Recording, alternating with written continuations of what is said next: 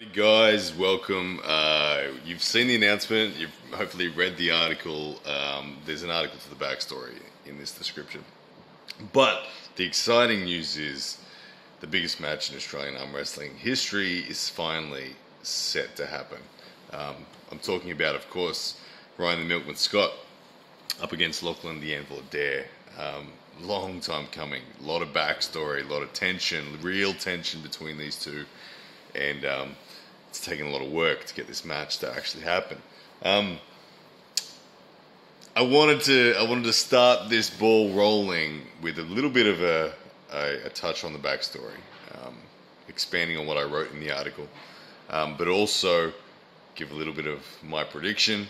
Naturally, people are asking me who do I think is going to win, so I'm going to answer that for you. But first, the context of this is it's a really unique situation. Ryan Scott has been the number one ranked arm wrestler in Australia for a fair amount of time now. He was the first man to beat the great Gundas Baikovs on the right arm. He's the last man to beat Ben Carroll in their most recent outing on right. And he sits firmly as number one on the Australian arm wrestling rankings. Problem is, he hasn't faced Lachlan since March of 2019. And the evolution of Lachlan in that time has been very, very significant. We were due to find out who was going to be the man at Arnold's this year. But COVID, of course, raised its ugly head, and that is gone. And no efforts at the time to try to get a Supermatch to happen in place of that Arnold's tournament came to be. And it was at that moment that the backstory really became interesting because, as I said, those two guys were meant to be in the same draw, the super heavyweight division of the Arnold's Classic. And when that tournament was cancelled, myself and a number of other sponsors tried to scrounge together some super matches. We tried to make something possible.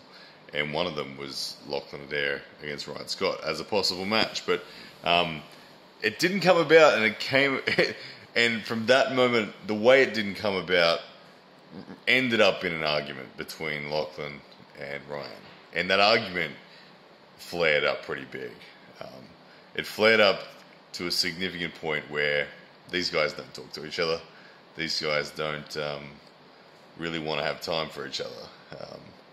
It's interesting when you look at the way that the arm wrestling rankings sit. Like we said, in the official sense, Ryan is number one for sure. No one questions that. But in the official sense is one thing, but everyone also has an opinion. And this is where Lachlan has a bit of an edge on Ryan. Lachlan has been international, where when Ryan won the Australian Championships in December last year, in November of last year, Lachlan was at the Zloty, so they didn't face at Nationals. Lachlan did well at the Zloty, impressed a lot of people in the 105 kilo division, and has had an amazing year. You guys have been, if you guys have been here on this channel, you've seen the evolution of Lachlan in the last 18 months. Ryan, we don't know as much about. Ryan keeps to himself, he trains hard, he's consistent, always has been an amazing guy, hand and wrist like iron, a lot of side pressure, Andre Pushkar style arm wrestler. So there's no doubting Ryan's caliber, and we've seen the huge evolution of Lachlan. And what makes this so special is the time between the last time they've faced. Now, of course, Ryan Scott has actually beaten Lachlan on the right arm, I think on 2 occasions, quite convincingly. This is Lachlan in his first couple of years trying to slip to get to the straps, and Ryan just dealt with him. Lachlan has beaten Ryan on the left hand, I think, every time he's faced, but this match is about the right hand. So we're going to see a different version of Lachlan in terms of intent. I don't think you're going to see Lachlan running from Ryan in any way, shape or form. This version of Lachlan's going to be coming straight at Ryan, and if anything, I can imagine Ryan will be the one who starts to do a touch of running, because he's not going to want to go straight side against the hand and wrist that will be coming at him this time round. I think we'll see a very different shape from last time. So, ultimately, what's my prediction on this match? For me, it's the Anvil. And no disrespect to Ryan. He truly is a amazing caliber arm wrestler. But for me, the reason I have my money on the Anvil is I've witnessed this man train over the last 18 months. Since March 2019, when they last faced, Lachlan is an absolutely different man.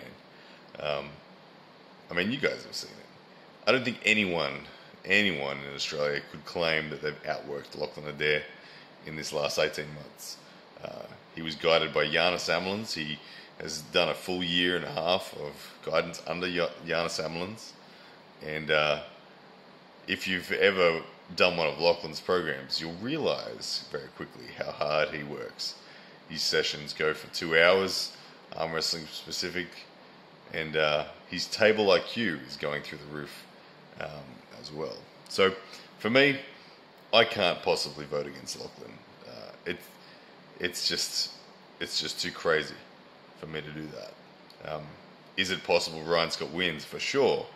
He's a bad dude with a lot of side pressure, and he's fast for a big guy, which I guess traditionally is a vulnerability of Lachlan's, fast side pressure.